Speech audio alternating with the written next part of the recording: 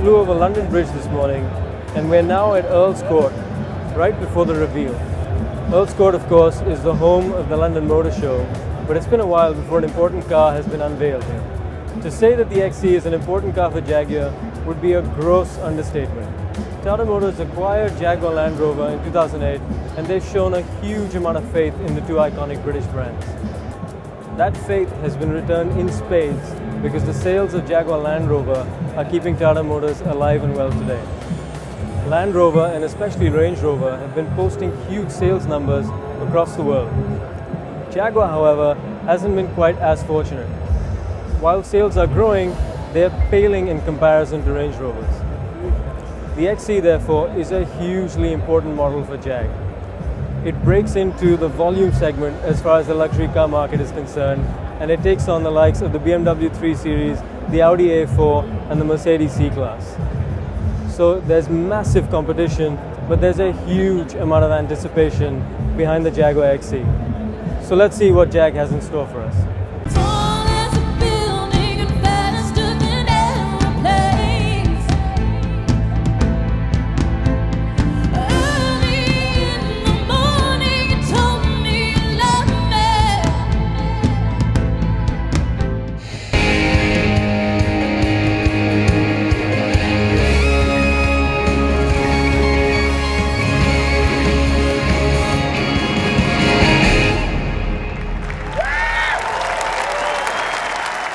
Wow, that was a launch and a half.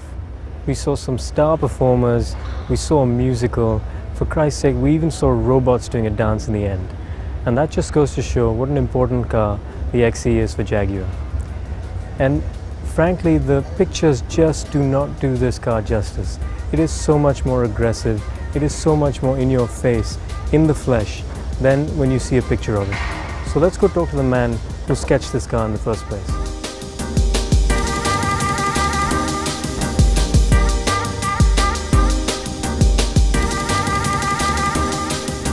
So here we are with the man behind the lines, Callum. So Ian, tell us a little bit about the car. Well, we've been working on it for nearly 4 years now, and it was quite a challenge because it's a pragmatic car, it's a smaller car. It fits into a segment which is hugely demanding in terms of package and what people expect out of it. But because it's a Jaguar, we wanted to be spirited and we wanted to be sporty, and we wanted to appeal to people who want an alternative to the other cars in that segment, with the sportiness but also the practicality. It's a fine line, so that's what the car is all about.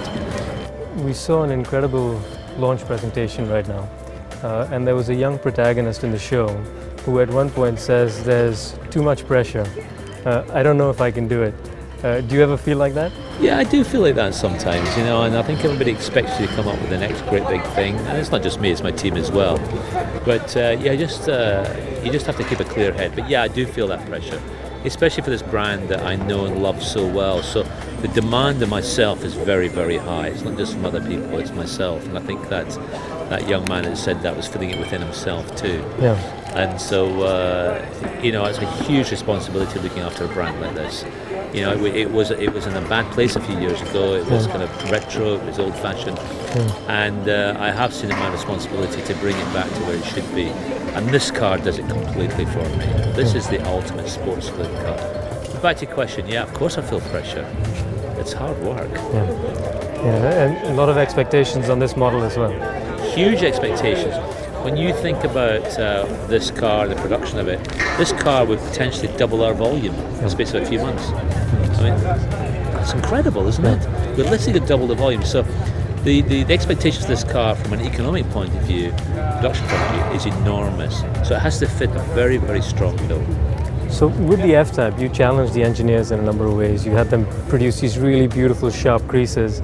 What are the challenges that you posed for your engineers with this Well, one? we wanted the car to look sporty, and we were actually involved in the building of this architecture. So we had a very, very sort of a good dimension between the front wheel and the driver. So we get a long bonnet. That's something we wanted. Yeah. I know it sounds a bit old-fashioned, but it works. We went the cab rearward in it, the wheels out front. Yeah. So that was the challenges I gave to the engineers. But you know, they loved the idea of it, and they actually produced what we wanted. The other big challenge, of course, is that aluminium is very difficult to work. Yeah. You can't get the draw or the stretch. Yeah. It's a monoside, which made life even more difficult, more complicated. And so bit by bit, working, you know, together, collaboration, we got there. You have to remember, the engineers and the designers at Jaguar both want the same thing. Yeah. They want a great looking car. Yeah. It looks very much like the XJ from in front. Is that deliberate? I mean, it does look a lot more aggressive.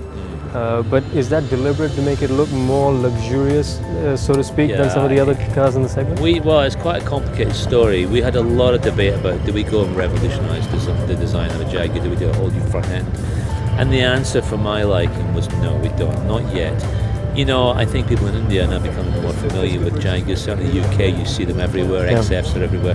But if you go anywhere else in the world, I drive an XJ in America sometimes, people say, oh, it's a new Jag. It's 4 years old. I drive an XJ and an XF in America, people say it's a new Jag. It's 6 years old. We're not well enough known yet to go and start changing the world. We have to have a continuous look to the car. The grille, though, is something that, as far as I'm concerned, for as long as I will be in charge of Jaguar design, we will not change that. This is a grille that we've established. It's our, yes, it'll evolve in different shapes and sizes, but that's where I want to keep it for the time being. The lamps may change in the future, of course. So what does this car say on the road? Oh, it says sporty. It says sporty, and it says a little bit of look at me, you know. I might be an ordinary, practical, pragmatic family saloon, but there's an edge of that. It says, I am spirited and I'm very sporty and I'm just different from all the rest, which is what a Jag should be. Well, thank you very much. Congratulations. Thank you.